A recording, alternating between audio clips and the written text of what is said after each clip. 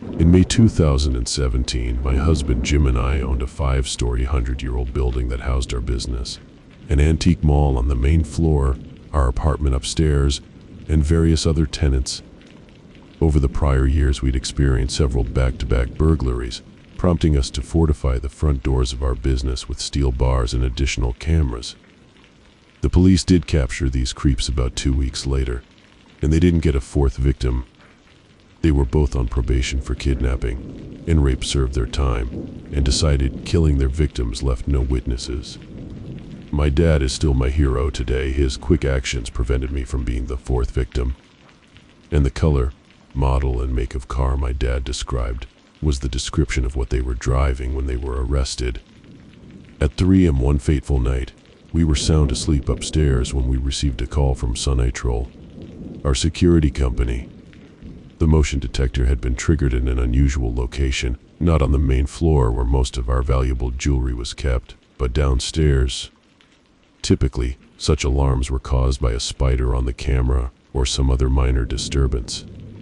We rushed to respond, unprepared for what awaited us.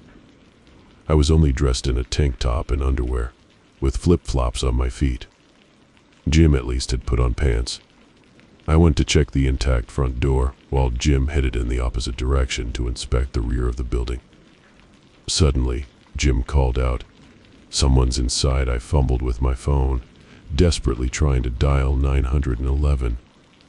In that terrifying moment, my instinctual panic overtook me, and my phone felt like a complex piece of technology. Eventually, I managed to call for help while describing the situation to the 911 operator. The noise of breaking glass and shattering windows echoed through the building. It was like everything inside was being ruthlessly destroyed. Listening to someone vandalize your livelihood is an indescribable feeling. Questions raced through my mind. Who was in there? How many of them? What havoc were they causing? All I could do was shout into the phone, pleading with the faceless voice for help that seemed agonizingly far away. Keep in mind, I had been abruptly awakened to a terrifying situation, barely clothed, and it was escalating rapidly. As it turned out, Jim had come face to face with the intruder, Troy, as he was attempting to exit through the broken window. Just before I arrived, they locked eyes, and Jim exclaimed, "Oh crap," prompting Troy to retreat back into the depths of the building. Troy dropped his stolen merchandise-laden backpack, vaulted over a massive iron gate, smashed through the door of the restaurant tenant, and then exited through their main door. At this point, Troy had sustained numerous cuts from the shattered glass and was bleeding profusely. Jim chased him down and tackled him forcefully, pinning Troy to the ground. Adrenaline was coursing through our veins. I was still on the phone with the 911 operator, urgently begging them to hurry. I feared that I might witness my husband's death. I rushed towards the scuffle, driven by adrenaline, as you tend to do in such intense moments. They were in the middle of the street, dimly illuminated by the orange glow of streetlights, making it difficult to discern the details of the struggle. Fortunately, Troy was unarmed and ill-prepared for the madman who had tackled him in the darkness. Unbeknownst to us at the time, Troy had committed hundreds of burglaries without ever being caught. Jim had the upper hand and held him down, while Troy wisely feigned surrender. Suddenly, the roar of an engine and the screeching of tires filled the air. I started screaming in response to the approaching danger. It was Troy's getaway driver, his wife Kelsey, who leaned out of her window and threatened, "Get the heck off him, or I'm going to harm you." That bitch he referred to was me. This threat was clearly captured on audio, but I have no recollection of it. Kelsey, unwilling to wait, attempted to run me over. I vaguely remember realizing that the situation was spiraling out of control, but desperately trying to read the license plate number aloud into the phone. My focus laser-like and idiotic. The plate was from out of state, and I struggled to make it out. That's all I can recall. My brain seemed to block out just how close she had come to turning me into a bloody mess, missing me by only about a foot as she sped by. I dodged her vehicle, clutching my phone in sheer terror. A year later, In the prosecutor's office, we had to listen to the 911 recording while watching the video footage from a nearby business with high-quality exterior cameras. Jim began to cry. He had no idea just how close he came to serious harm. At one point, the sound of the engine revving drowned out my frantic screaming. My voice was nearly gone, and I was chanting the license plate number like a desperate incantation, but it was barely audible due to the deafening noise. Jim eventually released Troy, who quickly jumped into the car, and they sped away. The police arrived about a minute later, but the culprits had already vanished. Afterward, Troy's blood was all over Jim from the door's shattered glass. Jim was deeply shaken by the experience. We suspected that Troy was likely using intravenous drugs, which later proved to be correct, and I had to inspect Jim for cuts, using a flashlight to ensure we didn't miss any injuries. He underwent testing for any potential health concerns.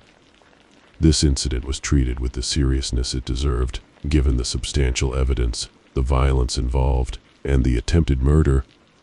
Several months later, both Troy and Kelsey were arrested. Troy's DNA was found on the bloody clothes Jim had been wearing and all over the stolen car they had used, which had been ditched.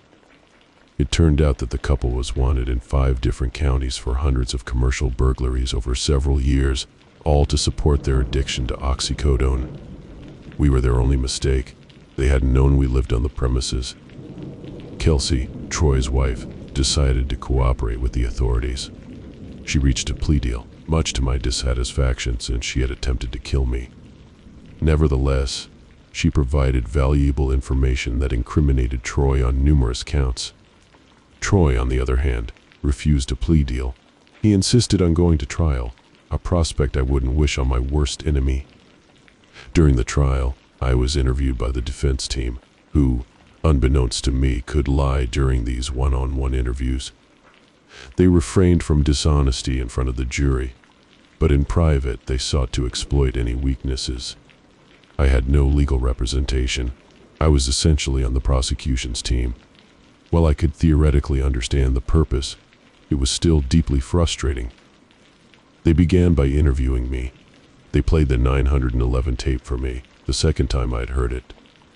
They insisted that because I had referred to the intruder as they, I was lying about the presence of another person besides Troy and Kelsey. I explained that I used they as a non-gendered pronoun since I had not yet seen the individual. Subsequently, they interviewed Jim. They falsely told him that I had admitted to lying and claiming there was another person inside the building. Jim, luckily, saw through their deception and vehemently denied it. Finally, a day before the trial was set to begin, Troy accepted a plea deal. Much to our relief, I had been spiraling into the most pointless concerns. Whether I should change my hair color from purple, I had just spent $700 on it. What conservative shoes to wear, and how to hide my tattoos. I was grasping at trivial things because the trial was looming, and I had little control over it. Kelsey received probation, while Troy served time in prison from 2017 to 2020, before an early release due to the COVID-19 pandemic. As of now, Kelsey seems to be living a clean and normal life, remarried with children, and appears happy. I occasionally wish her some minor inconveniences, but I'm no saint.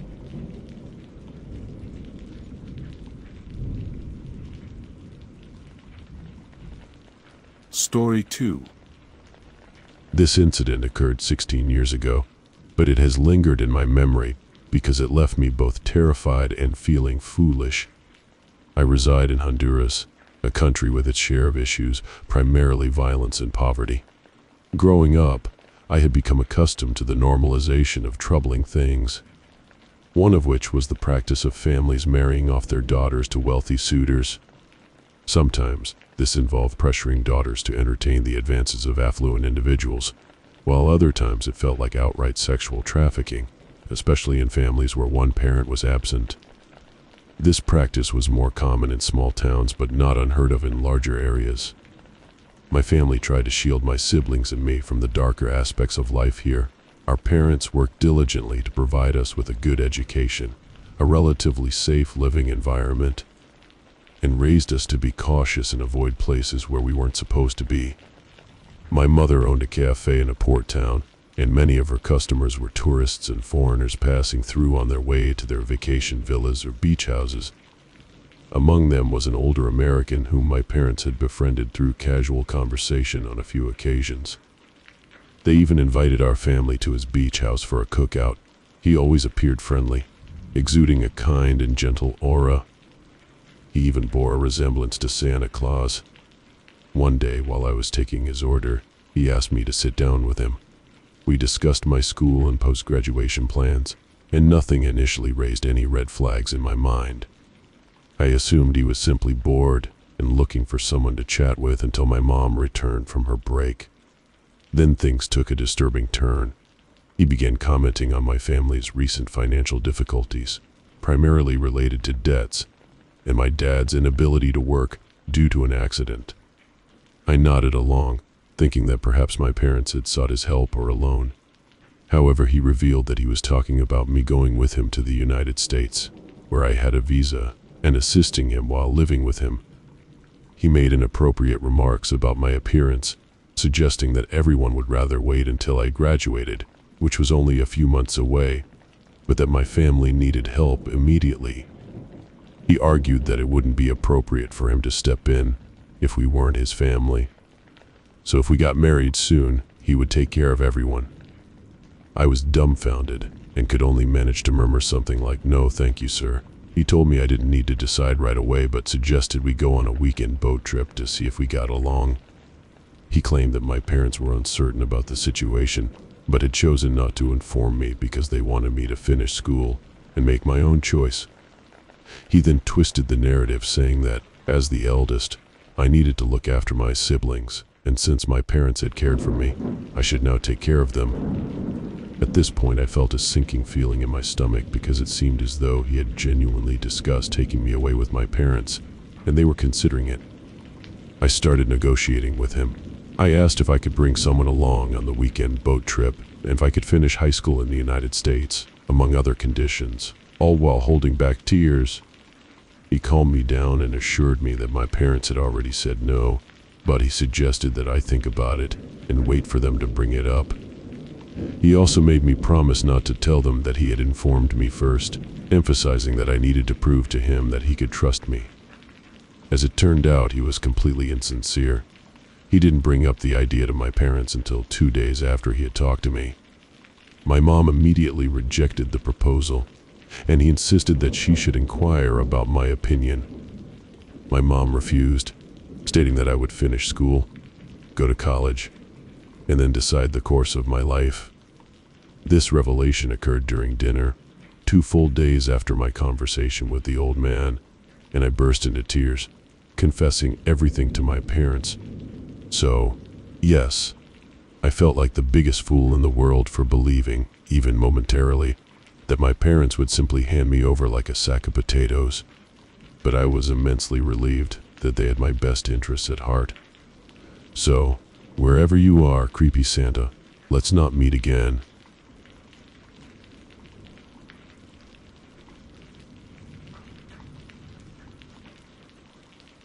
Story 3. I confess that I'm addicted to this subreddit. I probably spend 2 or more hours a day reading the posts, so I decided to share my own story. This incident took place when I was around 12 years old. My family and I lived in a small apartment that, despite its size, felt cozy to me. We knew some of our neighbors and occasionally invited them to our home. They were wonderful people. At the time, I slept next to my brother's bed, and his presence made me feel safe, as if nothing could go wrong. The only unsettling thing about our apartment was that our bedroom was adjacent to our neighbor's bedroom, which was slightly higher than ours. To see their room, you could stand on a chair, while they could effortlessly view our entire bedroom.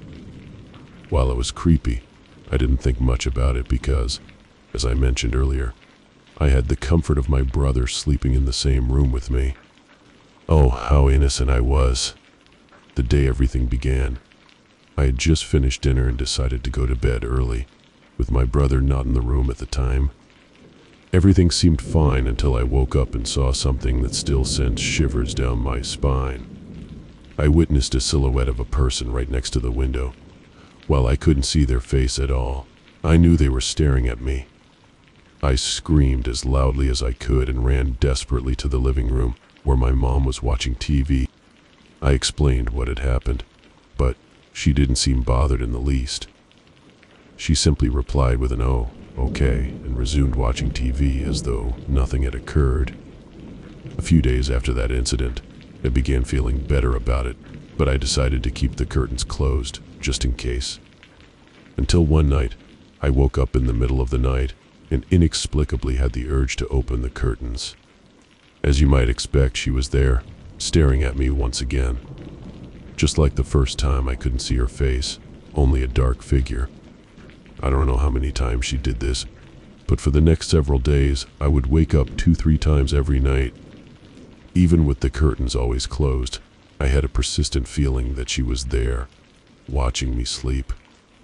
A few days later, I decided to confide in my parents, and that's when things took a creepy turn. They informed me that an elderly woman living right next to our apartment was ill and had her son taking care of her. They mentioned that when they left to take out the trash, she would follow behind them and smile, patiently waiting for them to turn around. I tried to explain how paranoid I felt, convinced that she was constantly watching me, but they brushed it off with something like, "She's a sick old lady." Scaring people is probably the highlight of her week. Just ignore her and continue sleeping. While I don't dwell on it much these days, I remember being quite upset with my parents. Why weren't they helping me? I followed their advice, ignoring her every night while keeping the curtains closed. It took some time, but I eventually began to forget about the experience. Then, a few weeks later, things took a darker turn. From my mother's perspective, our family was always different from others. She worked all day, while my dad was at home with us, taking us to school and picking us up. One day, while waiting for my dad to pick me up from school, a friend approached me and offered to take me home in her dad's car. I completely forgot that my dad was coming to get me, so I accepted her offer and got in the car. When I arrived home, I knocked on the door, but apart from my 2 dogs barking, there was no response. I became anxious, so I kept knocking repeatedly until I heard a loud noise coming from the elderly woman's apartment next door. It was then that I realized I had made a grave mistake. As soon as I heard the sound, I raced to the elevator and pressed the buttons incessantly. Our elevator had a window at the center, and I was terrified that she might appear in it, but luckily she didn't. After exiting the building, I chose to lay down on the street, attempting to process what had just happened. My friend spotted me and invited me to her house. I watched cartoons while her dad called mine to explain why I hadn't arrived at school. When my dad arrived, I ran to him and embraced him, crying.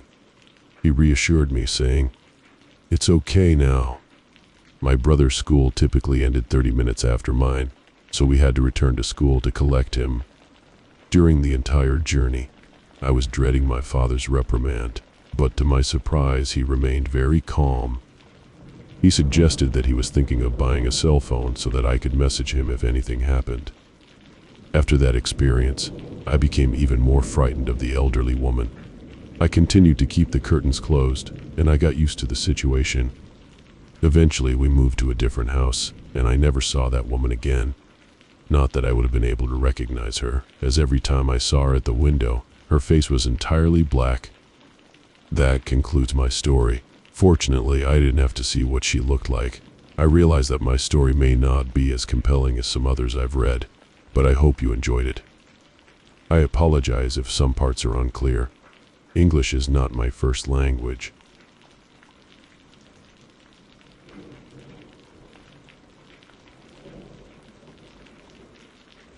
Story 4. This incident occurred when I was 17 years old, just on the verge of graduating high school. I was homeschooled and highly encouraged to pursue entrepreneurship. At the time, I was working on establishing a photography business that I could run after graduation. To build my portfolio, I decided to ask a few friends and acquaintances to model for me, including a girl I worked with and her husband. It seemed like a win-win situation. They would receive free photos, and I could use them as sample work on my website. We planned a day to meet, and I asked them to join me at a local park one evening. You should know that this park was quite far out in the countryside. It featured soccer fields, baseball fields, a golf course, and walking trails, covering a large expanse of land and offering relative seclusion. The only house in view of the park was the caretaker's home, directly across the street from the entrance. Unless there was an event or a weekend, the park was usually not very crowded. I felt fairly confident about meeting the couple there because I planned to arrive about 15 minutes early to set up, so I wouldn't be alone for long. The park had an entrance that led to a parking lot, offering access to all the sports fields, the playground, and the pond. At the front of the park, there was a large grassy area where I intended to set up for my photos. I bypassed the main entrance and pulled into a small dirt section at the front of the park, starting to unload my props. Being a cautious person, especially as a young woman, I took a quick look around to check if anyone else was at the park. I noticed one car in the parking lot and two guys playing catch on the baseball field with their pit bull. Across the street, I could see the caretaker in her yard, which made me feel more at ease. I decided to keep an eye out while setting up. I would glance up every now and then to ensure the two men were still on the baseball field. I had no particular reason to believe they would bother me, but something in my gut told me to stay vigilant. The couple I was expecting seemed to be running late, and I completed my setup while occasionally checking on the two guys. To my horror, I realized they had disappeared. Their car remained, but the men and their dog were nowhere in sight. There was a slight hill in front of me that obscured part of the park entrance from view, so I considered the possibility that they had decided to take a walk on one of the nature trails. Yet, that nagging feeling in my gut persisted, hinting that something was wrong. I looked at the caretaker's house, and she had gone back inside. I couldn't pack up everything in my car quickly, so I grabbed my camera equipment, hopped into the car, locked the doors, started the engine, and got my phone ready. Just as I had settled into my car, I saw the two guys coming over the hill with their dog. My gut feeling quickly turned to panic. You have to understand that there was no logical reason for them to approach where I was. It was simply an open, grassy yard. If the dog needed to relieve itself, there were plenty of places closer to them, such as the wood's edge, the nature trail, or the path to the pond. They walked around my setup, and when they reached my car, one guy went around the front, while the one holding the dog on the leash circled my car. I assumed they realized I had noticed they were approaching, and that I was no longer vulnerable, as they regrouped and walked further away, up and around through the soccer field. Once I felt that I was no longer in danger, I glanced down at my phone and saw that the couple I was supposed to meet had seemingly forgotten about our appointment, and were at the beach. At that point, I was so frustrated that I jumped out of the car, gathered up all my props, and shoved them into the car. This was my first experience of how frightening it can be for a young woman out alone. I've had multiple experiences since then, but this one stands out the most because I'm convinced those guys had ill intentions. And what chance would a 17-year-old girl stand against two grown men and a pit bull? One thing is for certain: I will never return to that park alone.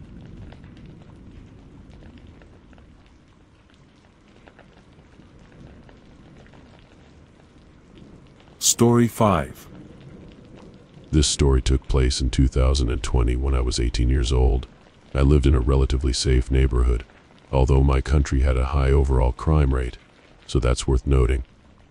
Earlier in the year, my dad had passed away, and as I had no siblings, my mom and I lived alone in our house. The COVID lockdowns were still in place, but certain restrictions were being lifted, and people were gradually returning to work. Between my house and the train tracks lay an empty field. This area became a peaceful, quiet space where I could escape whenever I needed a break from the house. I would often visit once a day for a cigarette or two, sometimes for a little picnic. My home situation was complicated, to say the least, and due to the pandemic, I had nowhere else to go. On this particular day, I went there for a few minutes to have a smoke, as usual.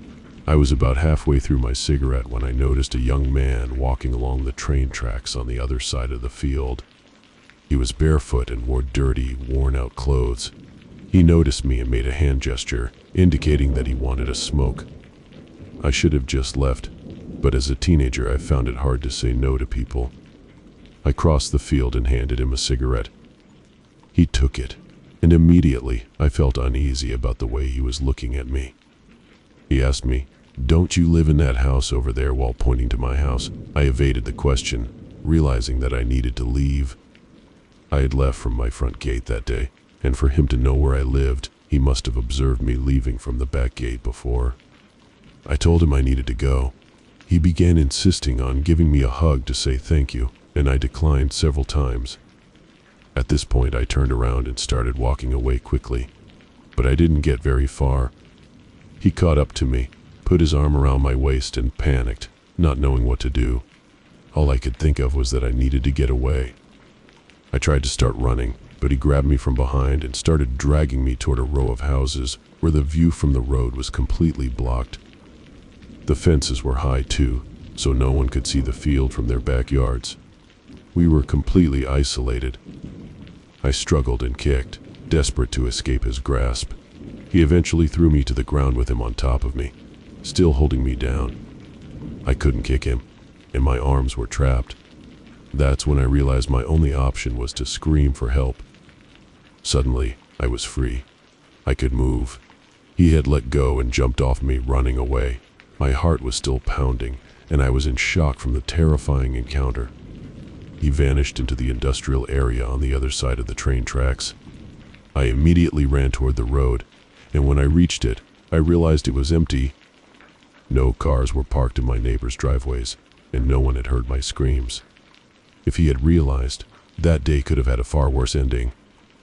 He knew where I lived, and I was terrified of him returning. For months, I suffered from panic attacks and nightmares, and I could barely leave my house without breaking down. I moved away from there a year later, but I still get scared when I'm home alone or walking around town. Fortunately, I never saw him again, and I hope I never will.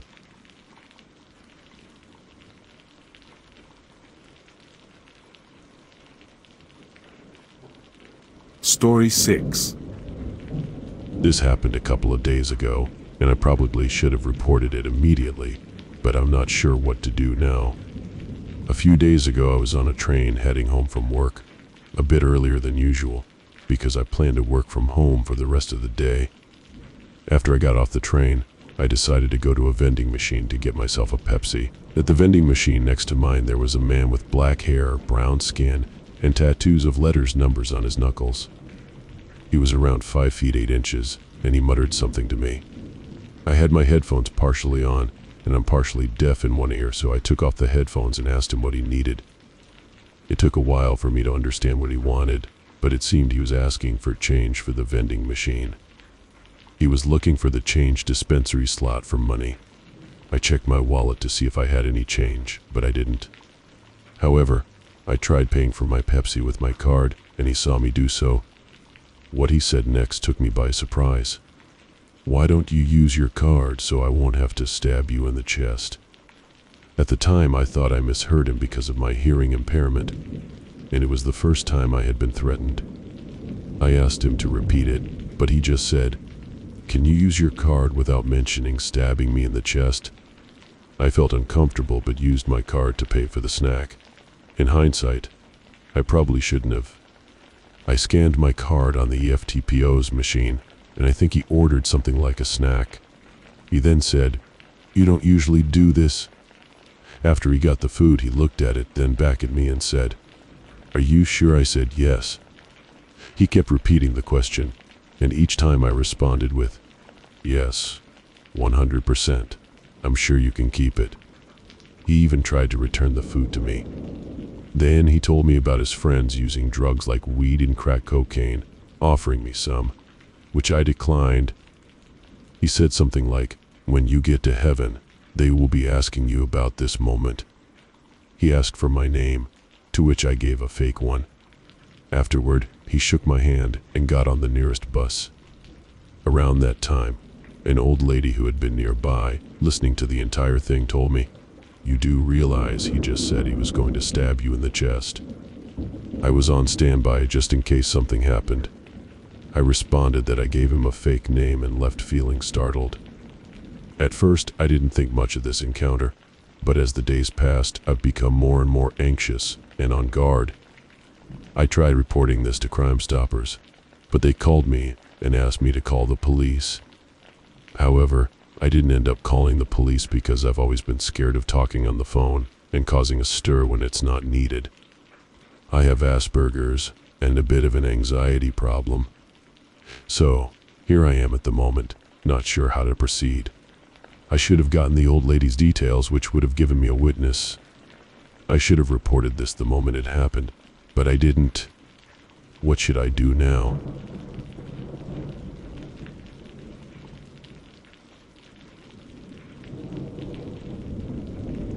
Story 7. I've never forgotten that event, even though it happened over 10 years ago now.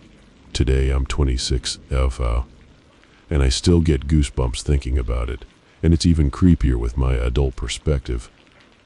To be precise, this event unfolded over a period of more than 6 months. It all began when I was about 14. I attended a private secondary school in the south of France, and I used to go to my grandmother's house every evening to wait for my mother to pick me up after work.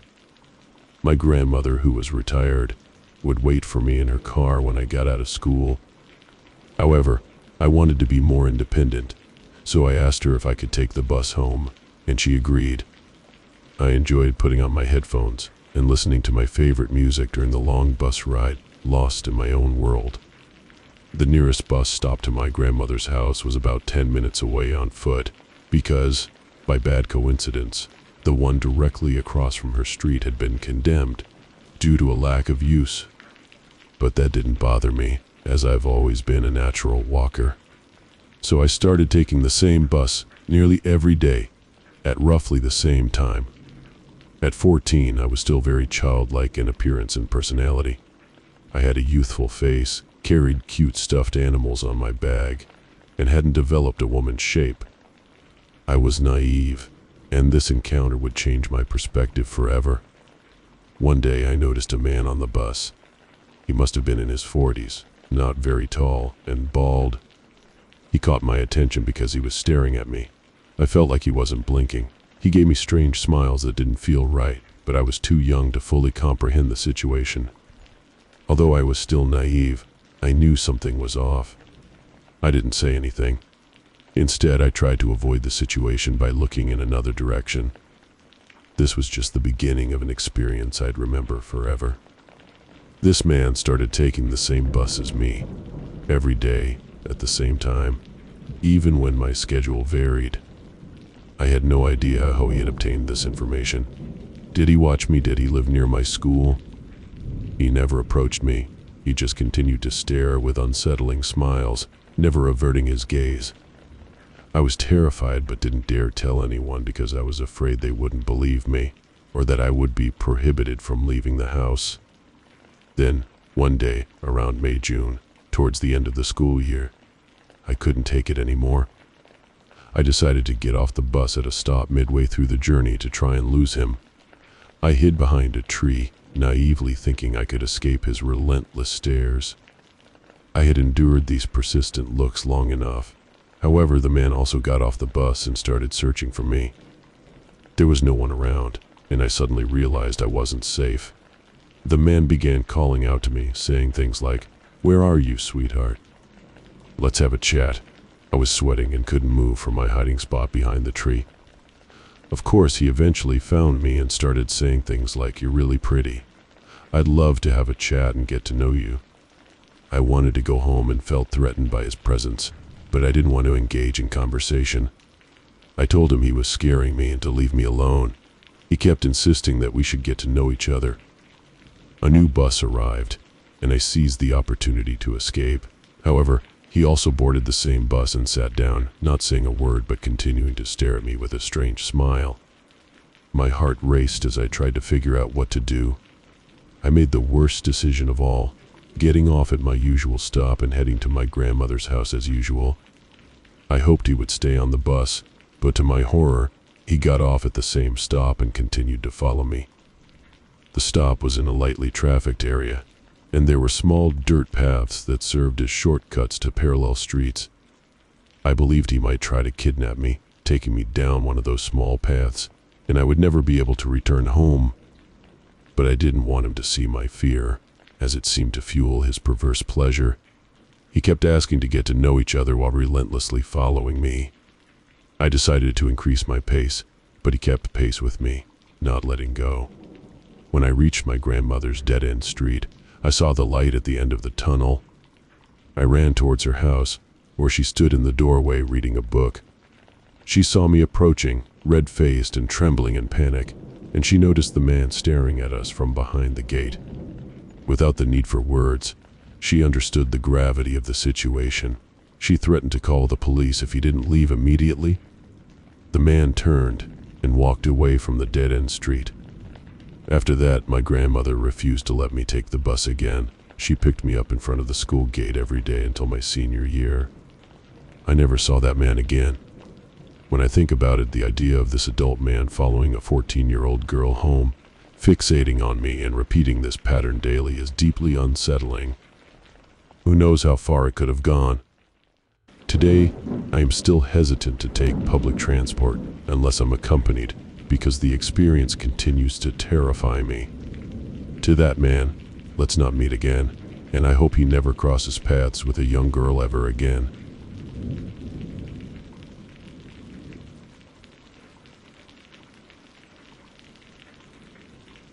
Story 8.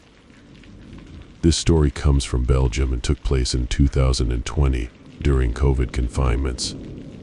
I was 20 at the time. Due to the severity of the pandemic in Belgium, the law stated that you could only go out to exercise or go to work.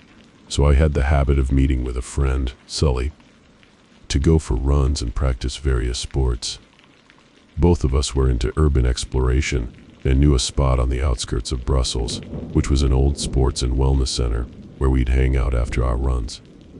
To access this place, we had to go through a hole in a fence on a street, cross a small portion of woods, and eventually arrive at the old 4-story building, which used to be a sports and wellness center. The whole center took up a whole street block. On that day, we had just finished a 5-kilometers run and were heading to our spot as usual. As we were approaching the building, we noticed 2 teenagers sitting on the roof's edge. I remember thinking that it bothered me since we had plans to go to the roof as well. We decided to go to the hall area to wait for a bit, hoping the people on the roof would leave. In the hall area, you have a clear view into the kitchen, which you must pass through to access the roof.